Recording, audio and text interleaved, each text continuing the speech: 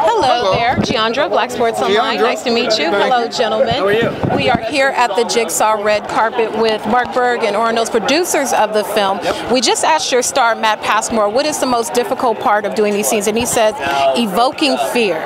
How do you get people to evoke real, like true fear? We get a cattle prod and stick it up there, you know what, and they get real scared real quick.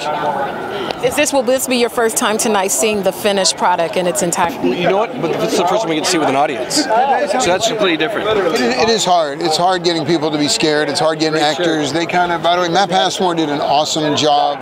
Keith Rennie did an awesome job. Tobin did a great job. The whole cast is really, really good. And it's not easy. It was great writing, and the Berg brothers did an awesome job directing it. They got the fear out of the actors, not us.